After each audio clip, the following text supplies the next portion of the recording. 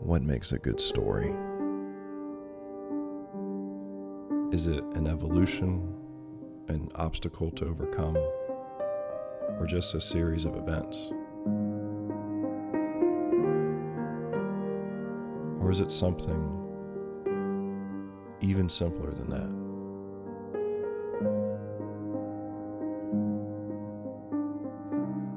When I came on the campus, I felt welcome. It felt really like home. It felt like I was supposed to be here. Coker led me to a path of what I finally figured out I want to do in life. You really can't find a way to describe 4 years of developing into somebody new and still keeping some remnants of your same self, but it's just more defined. Coker's taught me that there's not just one right answer. It's rather than just this is what it is. Everyone can discuss and have different ideas that they bring to the table. You're able to get involved in a lot more, you're able to get to know professors a lot more, and your professors know you and they know how to push you and they know how to get the best out of you and they want that success for you.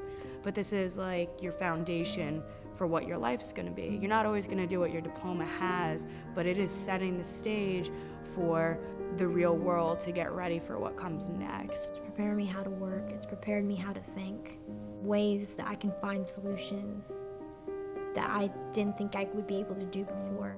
Coker quickly brought me in as a follower to show me how to be a leader. I found that you can do anything as long as you put your mind into it. Being able to look back and be like, wow, like I can take control, like I can lead people, I can motivate people, mentor them, just for me to look back and be like, I did that. Someone did it for me and now it's my turn. Peer-to-peer learning, I think, is really important, and we get that in our discussion-based classes. So kind of just the relationships that you're able to build while you're at Coker, for me, has been the main reason behind the change that I've seen in myself. So you're forming new ideas, new friendships, new links. You have people that have touched your lives, and then all of a sudden you have to get up and go. I love these people more than anything in the world, and if I could stay, I would. If I could do it over again, I would.